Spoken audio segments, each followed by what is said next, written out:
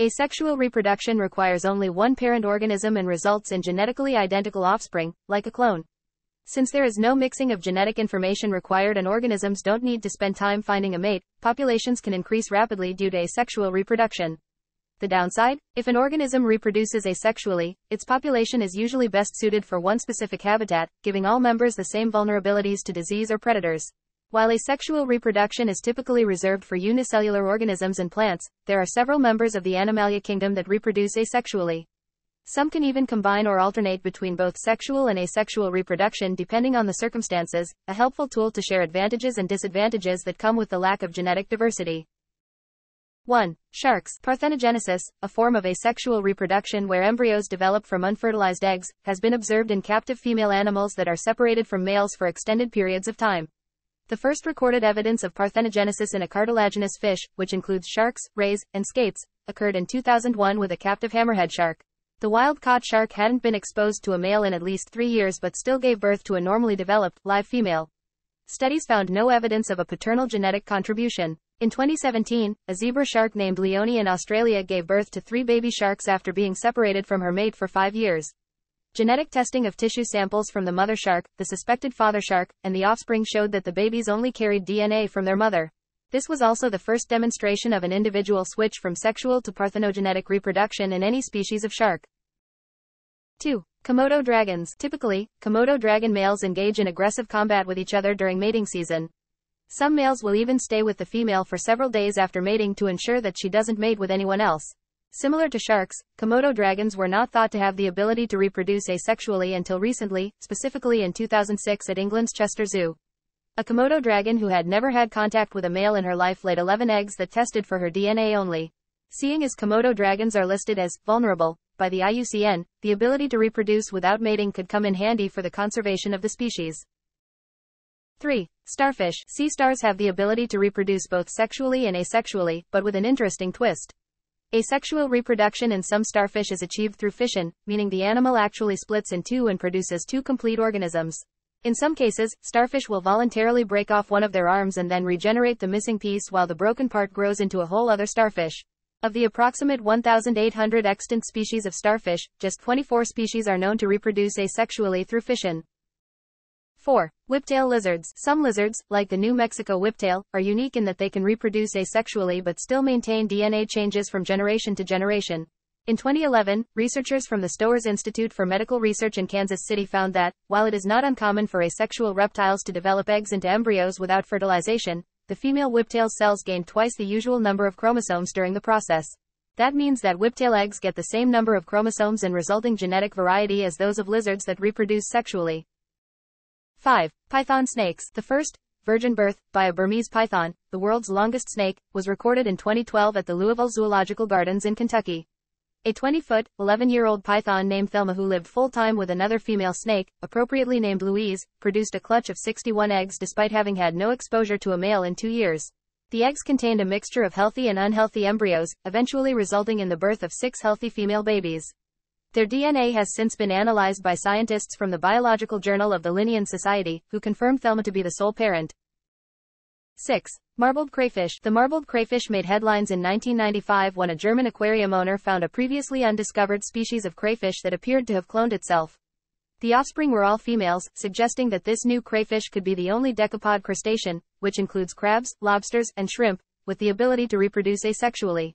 Since then, the unique species of marbled crayfish has formed wild populations throughout freshwater habitats in Europe and Africa, wreaking havoc as an invasive species.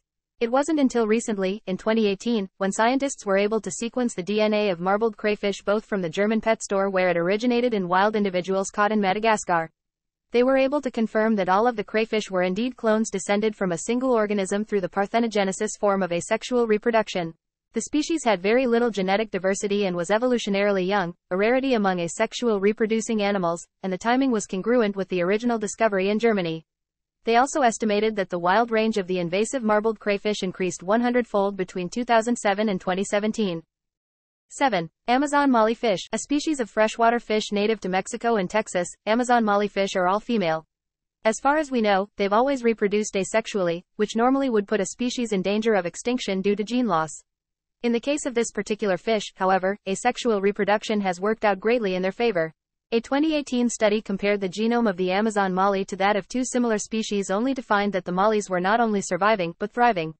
They concluded that the molly genome had high levels of diversity and showed no widespread signs of genomic decay, despite being entirely female.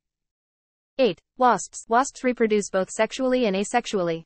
In those that reproduce sexually, females are born from a fertilized egg while males come from unfertilized eggs. There are some populations of wasp that produce only females from unfertilized eggs, essentially laying eggs fertilized by their own personal DNA. Scientists have found that whether or not a wasp reproduces sexually or asexually is determined by a single gene.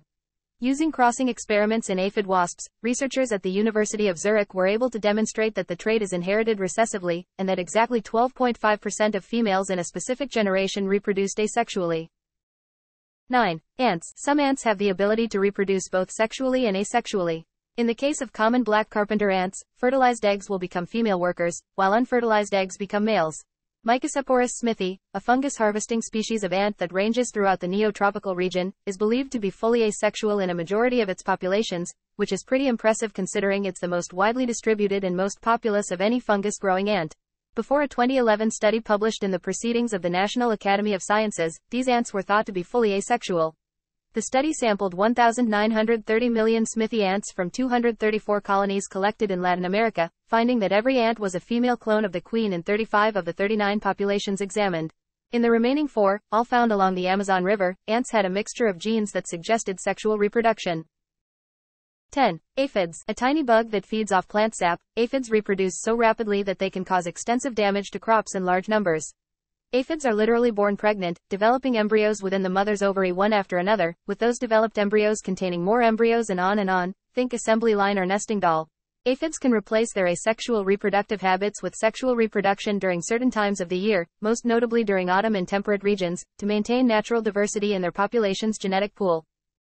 11. Hydras. Hydras, a kind of small, freshwater organism native to temperate and tropical regions, are known for their asexual budding. The hydra develops buds on their cylindrical bodies that eventually elongate, develop tentacles, and pinch off to become new individuals. They produce buds every few days depending on their surroundings. Zoologists believe that hydras first developed about 200 million years ago during Pangea, so they were around about the same time as dinosaurs. Perhaps just as remarkable is the fact that as far as scientists can tell, hydras do not appear not to age. This is another evolutionary advantage that many have helped these invertebrates survive through the millennia. 12. Water fleas. Typically found in shallow bodies of water such as ponds and lakes, water fleas are microscopic zooplankton organisms that measure about 0.2 to 3.0 millimeters in size. While they normally reproduce asexually, water fleas have a special trick reserved for difficult times. When a population is threatened by conditions such as food shortages or heat waves, they mate and lay eggs that can remain dormant for dozens of years. These eggs contain fertilized embryos that are genetically varied, unlike the offspring produced asexually who are identical to the parent. Not only that, but the dormant eggs are extra durable to survive harsh conditions. Scientists are able to use these eggs to study water flea evolution amidst climate change by comparing older eggs to modern ones. These studies have revealed that the maximum temperature for water flea activity is half a degree more than it was 40 years ago, suggesting that these tiny organisms have the ability to genetically adapt to climate change.